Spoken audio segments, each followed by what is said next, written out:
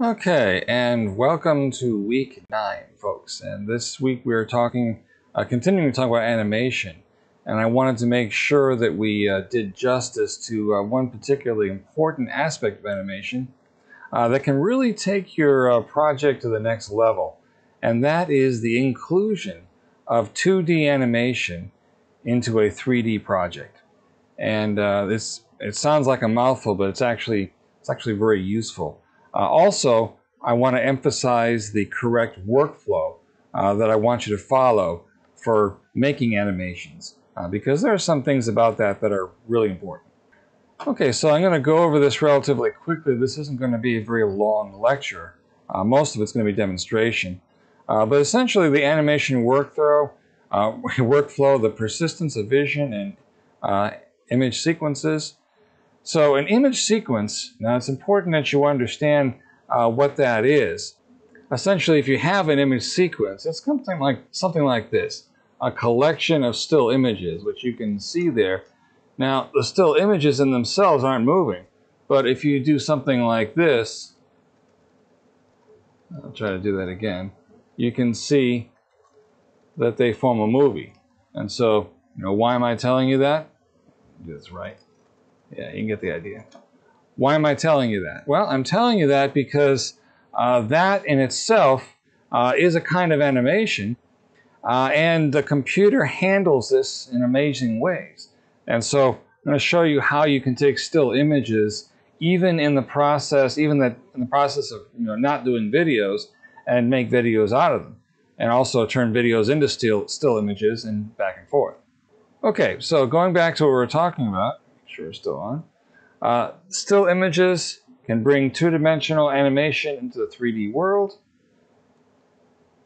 Anywhere that an image can be mapped can include animation. And so your surfaces, we've shown you how to use image maps on surfaces. There's no reason why you can't animate those. I'm going to show you a demonstration of how that can be done. Images can move from videos, can come from videos or other animations. Any way that you can find the frames, you can use them. And if you can't find the frames, you can make the frames. And generally, they can be created in Adobe Premiere. Now, this is an important relationship here. One of the reasons why you're in this class and not just learning this online is because I'm trying to put 3D graphics into a larger context. So let's say that you're in the world of Lightwave. Now, there are people that do only this. There are people that have this luxury of using only one program. So someone's a graphics creator. They're sitting there looking at Lightwave, and that's all they know. And somehow somebody asks them to do an animation or something like that. They export whatever this is out to wherever it's going, and they never see it again. Most of you are not going to have that luxury. You're basically going to be working within a context where somebody needs something that's a completed product. And so you got Lightwave, and over here you've got Adobe Premiere, and they can talk to each other.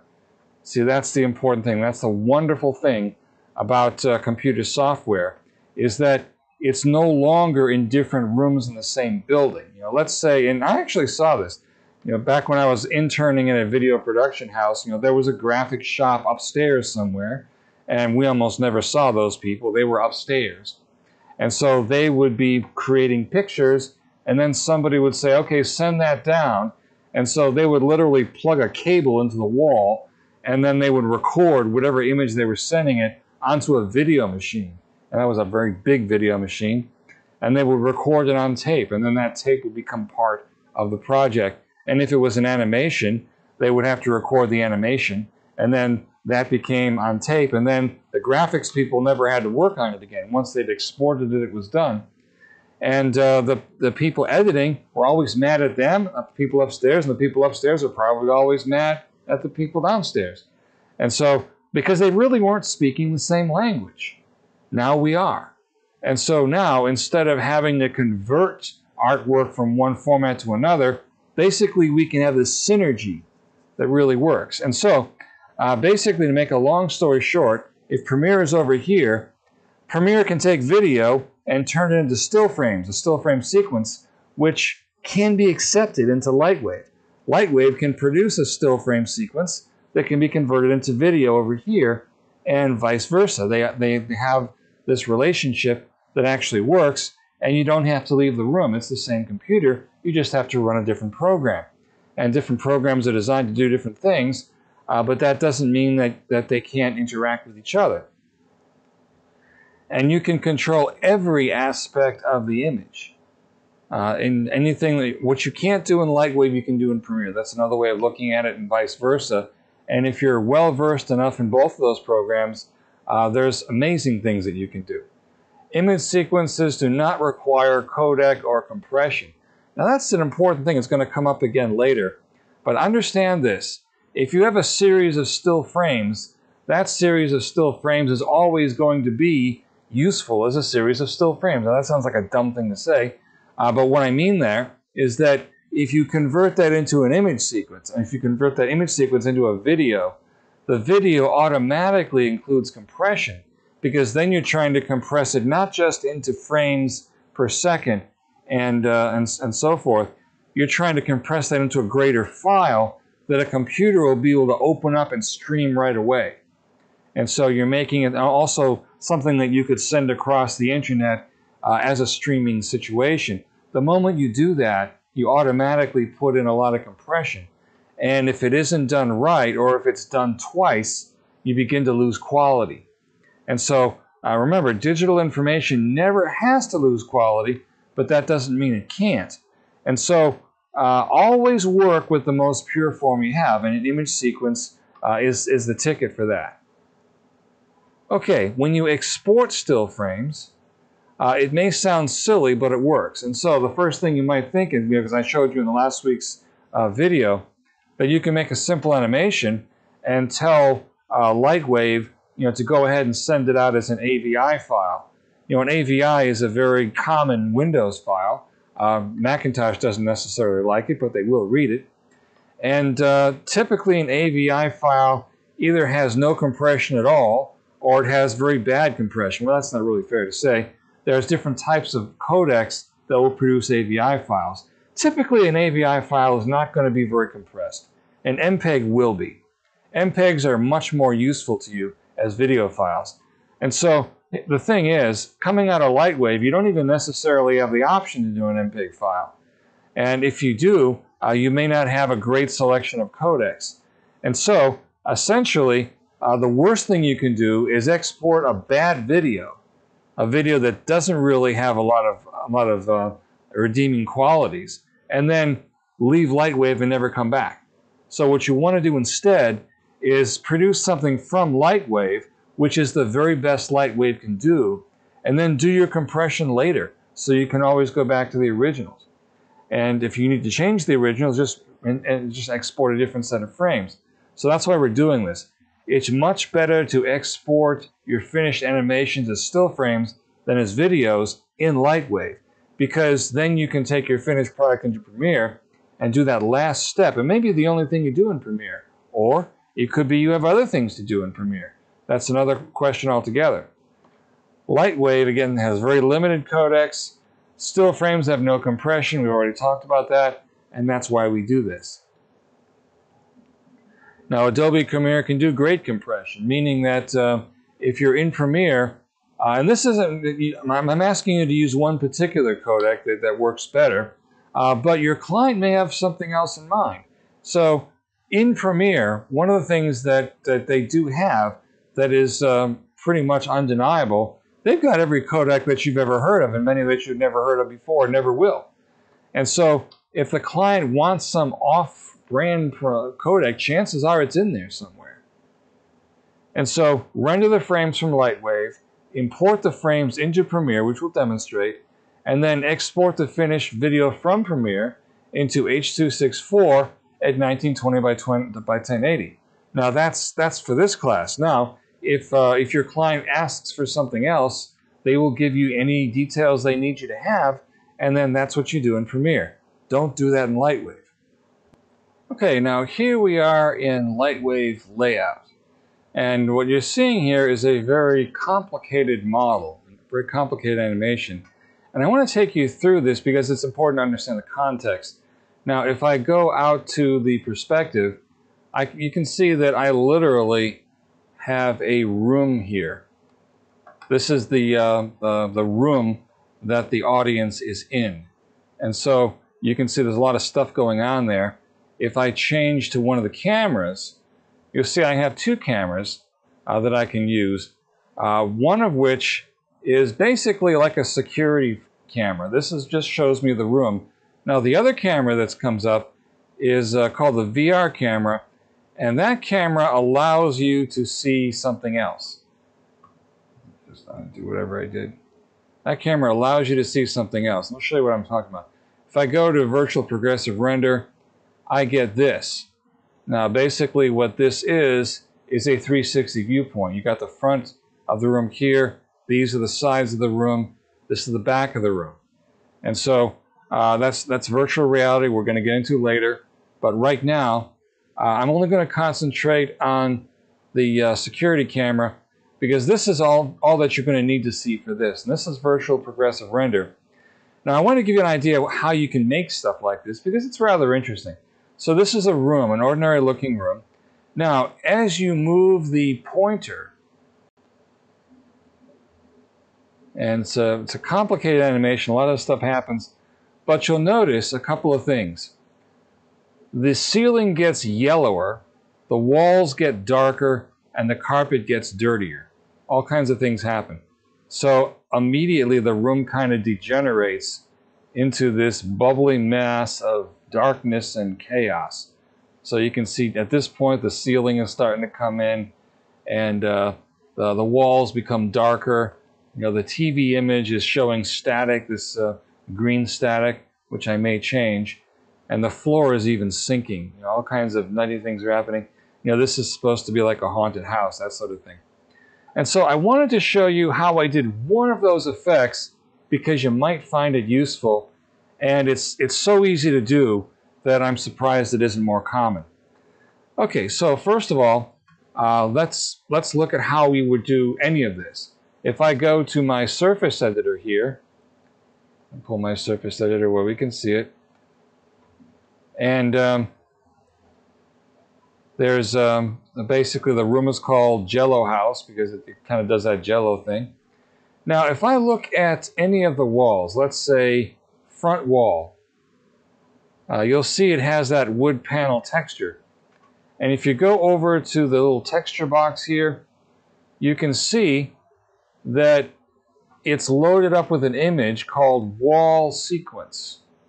Wall sequence. Now, there's an important thing that you have to understand. This is a sequence of images which creates an effect. Now, I'm going to show you where that was made.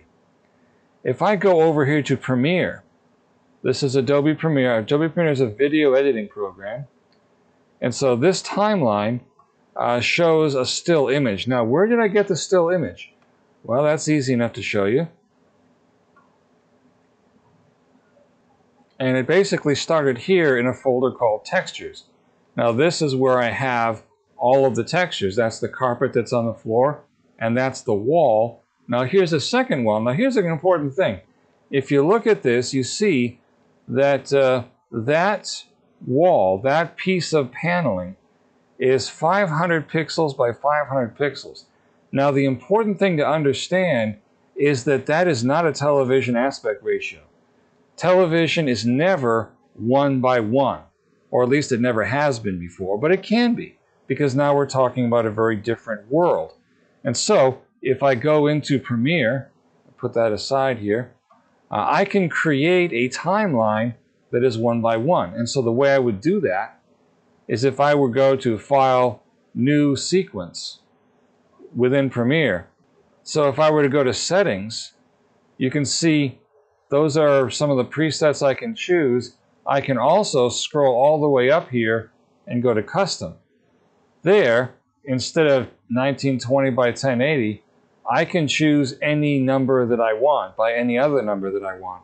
So I can literally create a movie that has an aspect ratio that wouldn't make sense anywhere else. And here, I've established a timeline that is square. And all it is 2 images. So if you look here, there is one image on top of the other with a crossfade. This is the playback. As I move the pointer, you see that gradually that image changes from the good one to the burned out one. And that's how that works. And then all I had to do was export that as still frames. So the first thing I did, by the way, the reason I chose this timeline, I matched it to the image so that I wouldn't have to change anything else, because originally it was just a still image. Then if I do File, Export, Media, then I get this. I chose the PNG format, PNG sequence, and it's going to match the source. So it's basically going to make a sequence of still frames that are all like that. And I just give it a name, and what the result of that was this. If I go to Wall 2, I have all of those still frames there, Wall 000001, and as you scroll down, you can see that they sort of begin to turn black, or whatever that color is, and that gives you this. Now, I produced 310 of them because I didn't need any more than that. And also, I could have just produced it up to here and stopped, because you can set the thing to stop as soon as it hits the end of the frame and not go back to the beginning. But that's how I did that, and the result of that was this sequence, which allowed me to have the room basically dissolve into chaos. And that included everything from the upholstery on the chairs, which went from this nice, beautiful green pluff material to this kind of moth-eaten look. You can see the carpet gets all bad, the lights and the ceiling, get all yellowed like they're years old, and the whole thing with the eyeballs, that's a whole nother thing altogether. But this is what actually happens, and eventually it just gets worse. Okay, so that was for this particular project, and you can export this in the Basic 360 video, which allows you to basically experiencing it from the inside. Okay, so the next thing I wanted to demonstrate is how you could apply these in a slightly different way, and probably something more common that you might do. Now, what I have here is an actual video that was created for this purpose. And basically, if you look here, we have somebody delivering a speech. And it doesn't really matter what she is saying, but she's delivering a speech. And right now, I'm going to pretend that this is news footage. Let's say that she is delivering some kind of she's an anchor person for a news show. And all we want to do is take this video, which is a legitimate video. This could play on any television set. And we want to basically use that video in an animation that we haven't even created yet. So from Premiere, all we would do is do File, Export, Media. And from there, you see that we get the export session. And here, if we leave it on H.264, that will give you the 1920 by 1080. This is basically high definition television. If I were to select something else, like PNG, for example, I could send that out as a PNG sequence, which is exactly what I would do, and that would come out 1920 by 1080, and it would produce an awful lot of still images. And as a matter of fact, I've already done that, and as you can see, if I let this catch up with itself, it's got a grand total of 1,581 or 1,582 images. Those are all still images, going from the wide shot to the close-up shot. And so there's very little you could do with this in itself, unless you wanted to capture the perfect still frame of the scene involved. But that's not what we're doing. What we're going to do is we're going to bring that into the program, the Lightwave program, and do something with it. So let's start out with a blank slate. Here we are in Modeler. And so what I wanted to do is to create something to put that on, just to show you the possibilities here. And so what we're going to do is we're just going to create nothing but a simple box, just to show you, and I'll even do it slightly differently because we're going to be looking at this head on. So I actually want to make this look like a television set. So I'm going to approximate the appropriate aspect ratio, but I'm going to give it some thickness as well. Now another thing I'm going to do, I'll try to center that. Another thing I'm going to do with this is I'm going to create some possibilities for tampering, let's say. If I hit the N key and get my numeric pad, I'm going to create, well, first of all, even though I don't, well, let's create a radius. Let's put a nice smooth edge on that. Not that we really have to, because it won't really matter. But let's say we also want to do this. We want to create a little bit of mesh. Now we don't have to create mesh here, but let's leave this available. And so there we go. There's our television set, and we're going to do a couple of things here. Now, first of all, that's going to be probably shouldn't have done the corner. Let's get rid of the corner because I'm going to show you we don't need that. And so this is only going to be the screen. And it doesn't matter that it has any thickness or not. In fact, we could even get rid of that, but let's leave it kind of like that. Let's give it something else here. We'll make another box, and it'll be the same type of box. And this one will be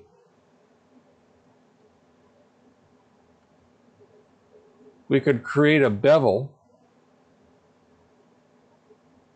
Now that will be our decorative area. And I'm going to have the screen kind of bulge outward, just to save a little time. It normally would bulge inward, but let's just go ahead and do it this way. And so this can be our television set. And so what we're going to do here, I'm going to turn off box, and I'm going to go into polygon mode. And I'm basically going to go here and select all of those. And I'm going to change that surface and call it frame, because we may want to use that as a frame. We don't have to though. And so I'm going to go to this one, and this one I'm going to do it a little bit differently. I'm only going to grab the front surface. Oops, wrong place. I want to be here. I'm only going to grab the front surface.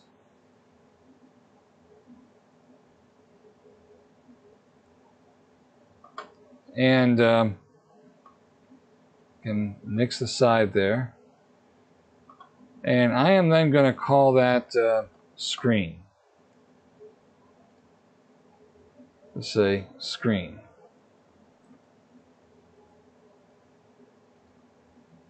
And so that will actually give us three surfaces. It'll give us the screen, the default surface, and the frame surface.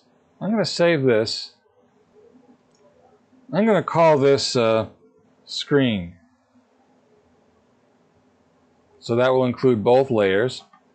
Then, if I go over here to layout, and I load this, load object, and I'll go load the screen, and let's see what we get. So right now, it isn't all that interesting. If I go to my perspective view, let's see what I can see. You can see the edge. You can see there's the screen, there's the frame, and that actually works. So what I can do right away is go into my surface editor, and I can go to the frame surface. So I choose the frame surface. I could give it a texture, but I'm not going to do that. I'm just going to go ahead and give it kind of a gray finish, like that. And I will give it some specularity so that the lights recognize it. And I can even demonstrate that. So some specularity, not a lot of glossiness. We want to have that be kind of a dull surface. It doesn't have to have any reflection. And that's about it. We don't even need to apply smoothing or anything like that. And so that gives us the frame. So then let's go for the screen. Now this is where it gets interesting. So if I go here to my surface, I'm going to leave it planar because it's a two-dimensional surface. Now right now I'm going to load an image. And this is where it gets fun. Ooh, isn't that crazy? So I'm going to go here to that series of frames. I'm just going to grab the first one and open it and see what it does. And now notice it will take that, that image and it will tile it like wallpaper. Now if you had a reason to do that, great. But if you don't, just hit automatic sizing and it will conform it. And so now, believe it or not, that's all you do, almost. The only difference is this. If I were to take my pointer here and start moving this ahead, the image never changes. That's because right now the program doesn't know that that's what I want to do. Because it thinks that I'm just, I mean, it should ask me, but it doesn't. It thinks I've just chosen to make that image on the screen the whole time. And so, if I want to go there, if I want to fix it, I have to go to Image Editor, which is this other dialog box. And there, I've only got one image in there. And where it says image type is still, I can just switch that over to sequence, and then suddenly everybody's happy. And that's literally all I have to do in that program. So then, as I scroll through this,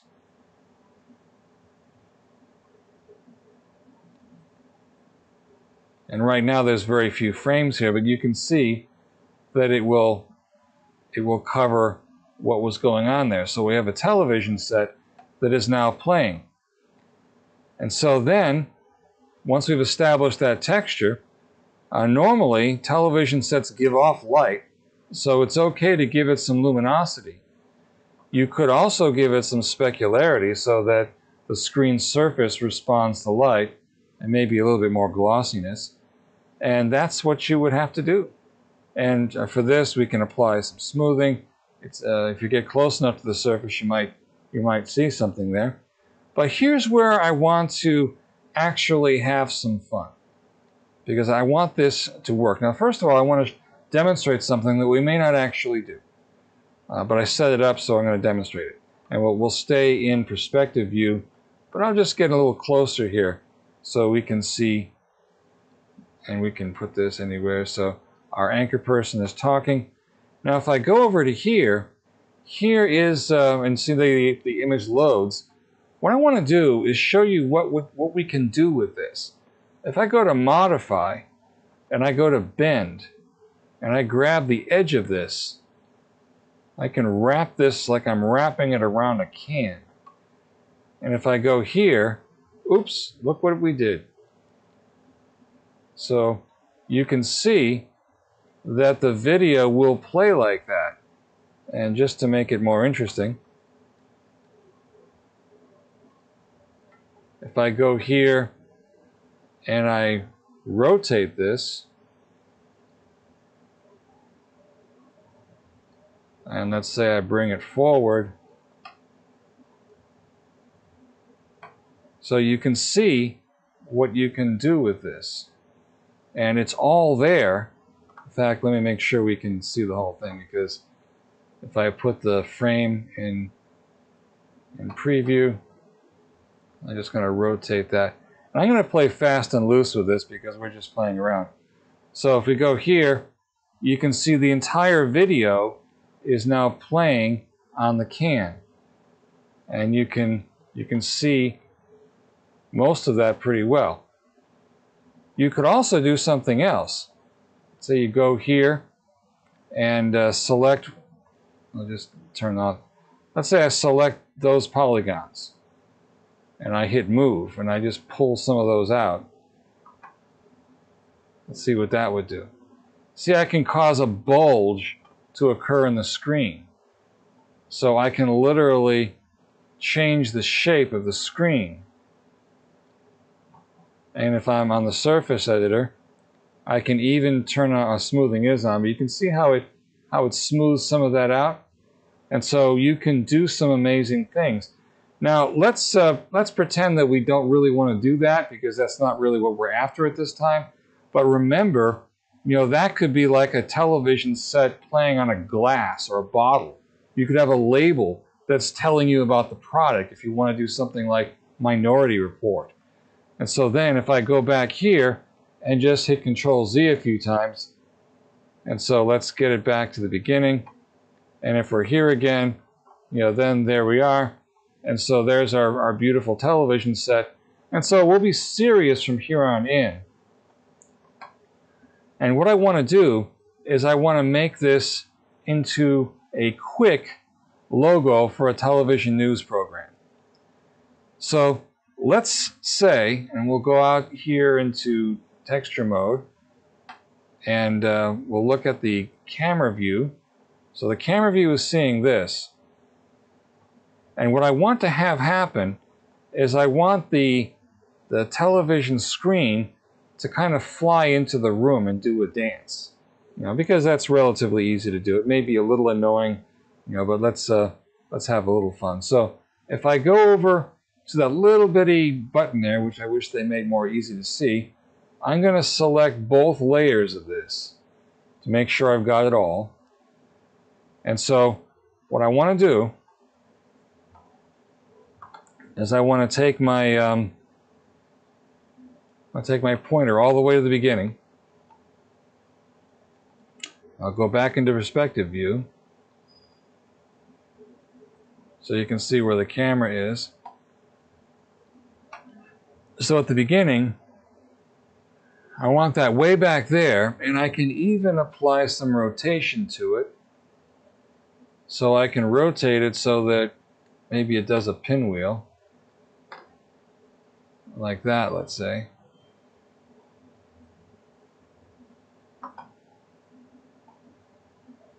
And if I bring this up to 50, then I can move it in.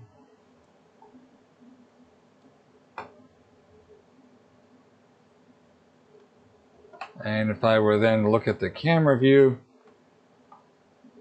and so I want to do my rotation. So I should have done the rotation back at the other end, but I can frame it this way as well. So this is what it would do. How about that? You can have it so that it kind of flies in and does its little thing here. So if I line the pointer up with that keyframe, I can also apply this rotation as well.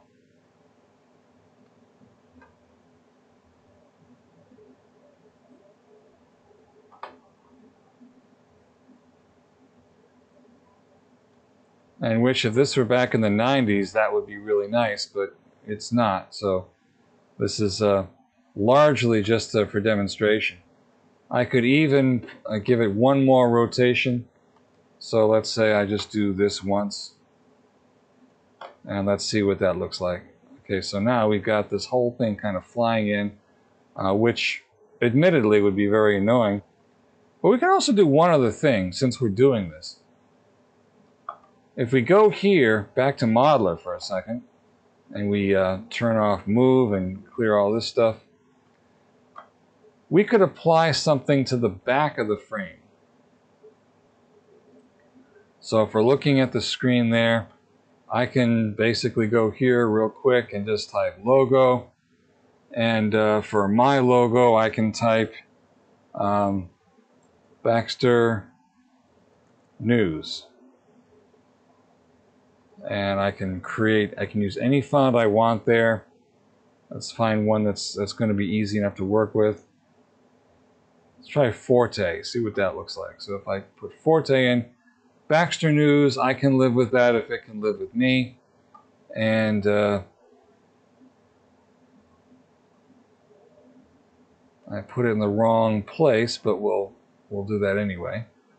So I selected the polygons in the logo, and I got rid of all the others. And so I'm just going to modify and move this back. Now I'm willing to bet that if I do that, it's going to create a little bit of a problem. And so if I go here, let's see if we can see what that problem is. And this is actually pretty interesting. So if you look at this, I'm pretty sure Baxter News is backwards. But also Baxter News has the wrong surface.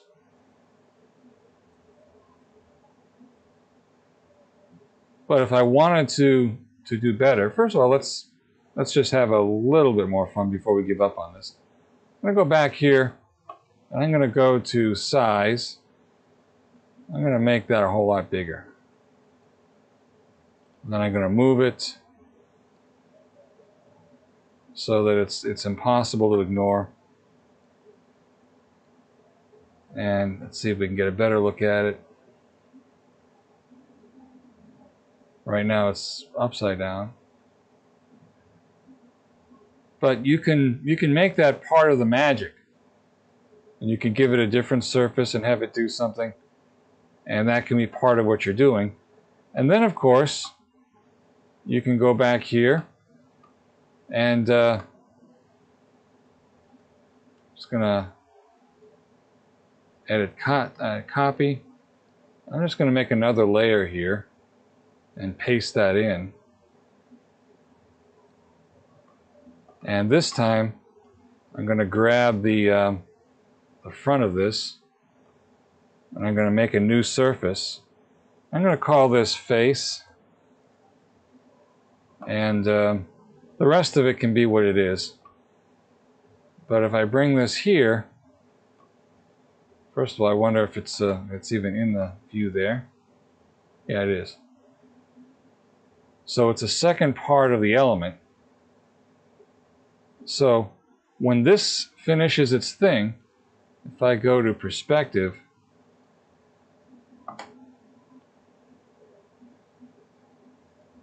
I want to move that where it's visible. So I'm going to hit move, bring this up, bring this over. So camera view sees this. Okay. So that's getting a little better.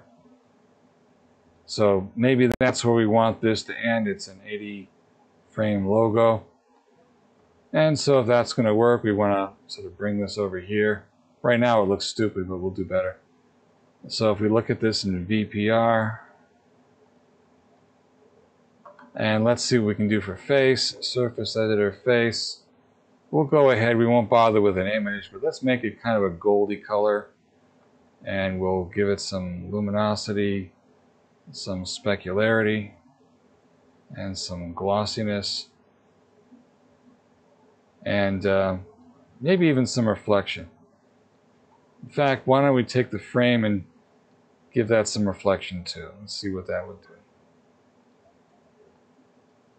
So if we do that, let's see what we get. And this is without doing much. But let's first of all just get Baxter News the heck out of there.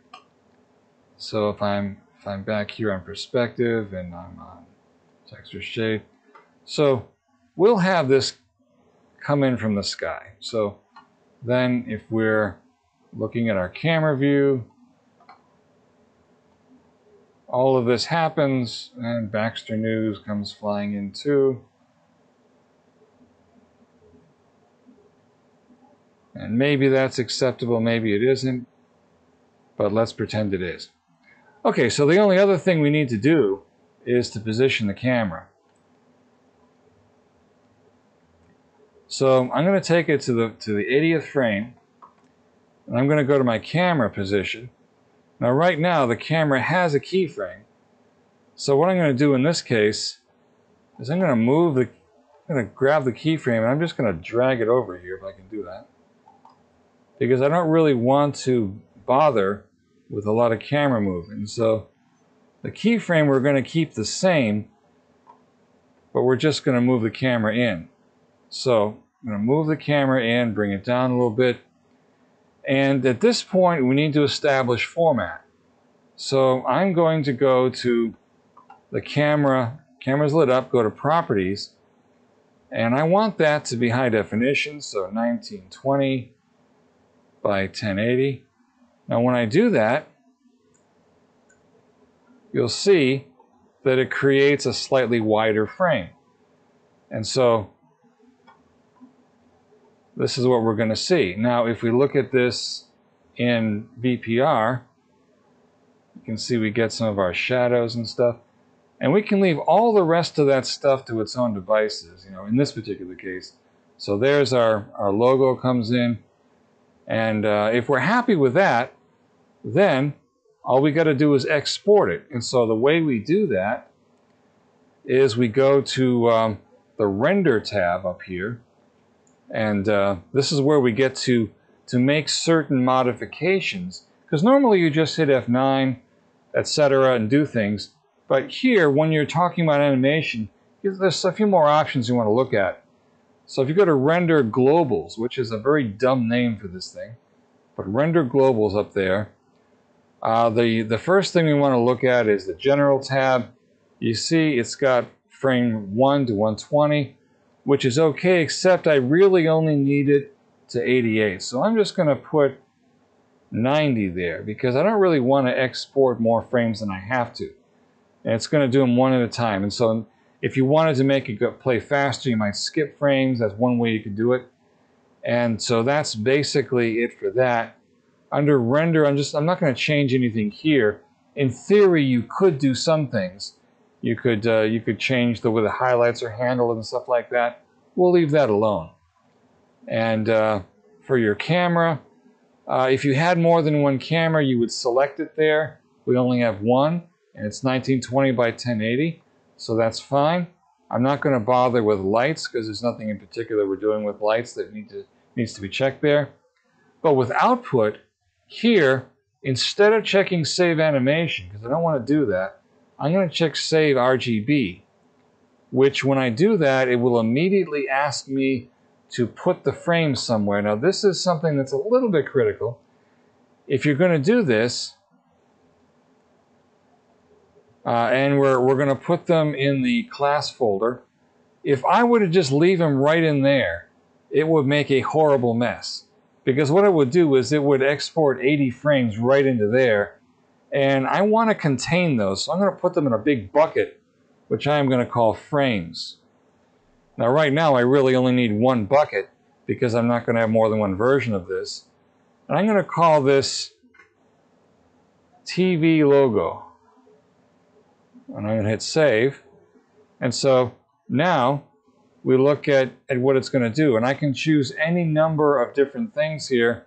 I'm just going to make sure that I do PNG 32. PNG 32 in this case because I want to have the option of editing that black space if I want to later. So PNG 32, as it will create transparency there, and that's really it. Then I just hit F10. Now F10 is going to ask me, do I want to continue to frame 120? No, I don't. And I don't want to do whatever that is either. So now it's going to start producing frames. Now, if you wanted to see this, if you go over to here and just find that real quick.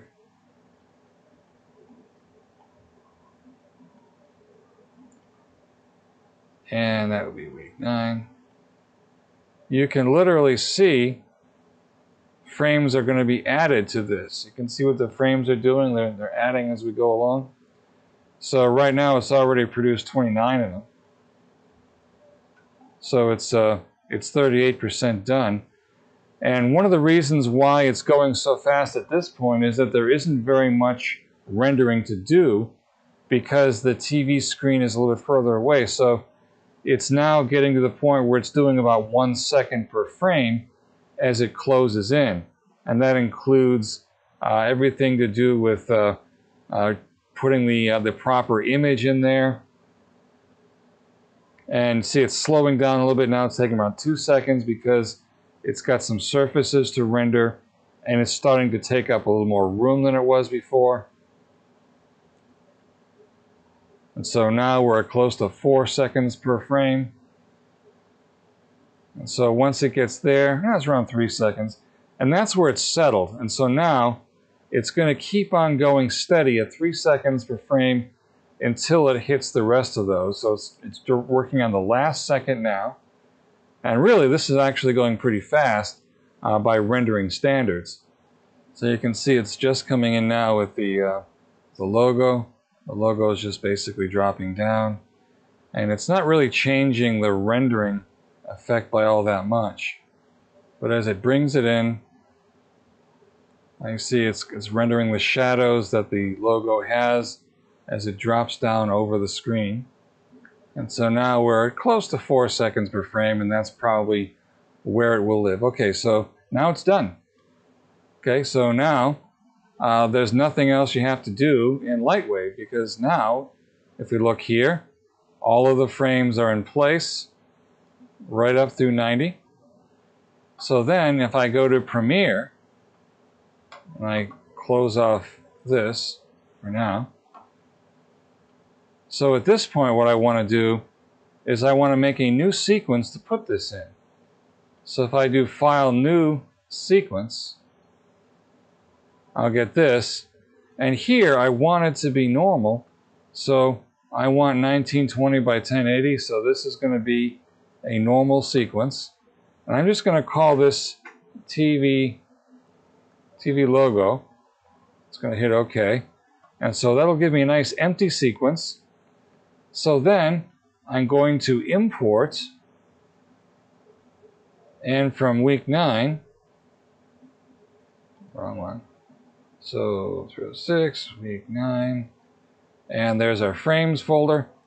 I'm just going to grab one, the very first one, and I'm going to check the box that says image sequence, and so it will take that all as video, and then it's now in the project window.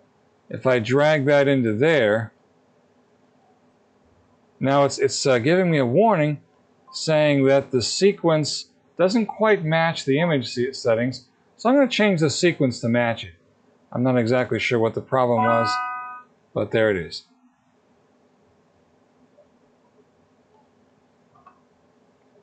So then, there is my logo. So I'm just going to zoom in on that so you can see the whole thing.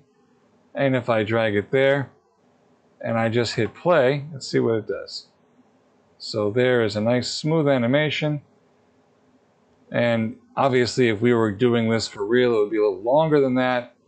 But it'll show you how you've incorporated a piece of video into the finished product.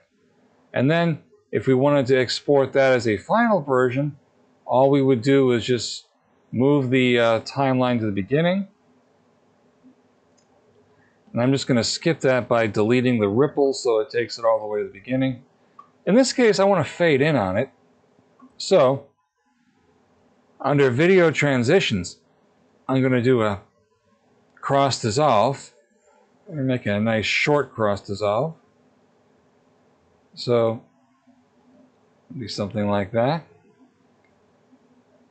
And one other important thing, notice how it just ends very abruptly because it ran out of frames.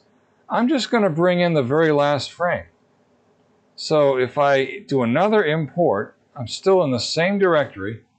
This time I'm going to grab frame 90, and I'm not going to bring it in as an image sequence. So frame 90 is a still image, and if I just grab that, and sometimes it gets into this weird mode, I'm going to grab that and just stick that there. So as I play it, it will stop there. And so if I feel that that's long enough, I can just move the out point in by that and then just dissolve it out. And that's probably good enough. So then what I would do is I would export this as a final video. So if I do File, Export, Media, and in this particular case, I'm going to go back to H.264.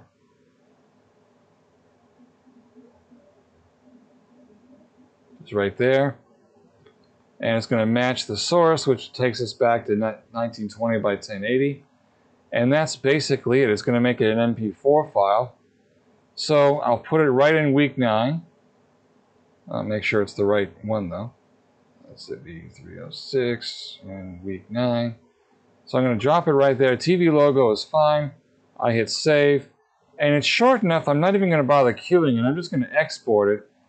and you can see it's going to blow through that pretty quickly. And then if I'm here, there it is. And so that's the finished product. If I double click on that, let's see what it does for me. It's playing the whole video, and that's the finished product. And it'll keep on playing that over and over again. And that's basically, it's not a very good TV logo. It's in fact, it's horrible. But the workflow is what I want you to concentrate on. And you can basically do this any way that you can imagine. And so that is how you can incorporate still images into animation and vice versa, and how you can export still images and turn them into a finished video.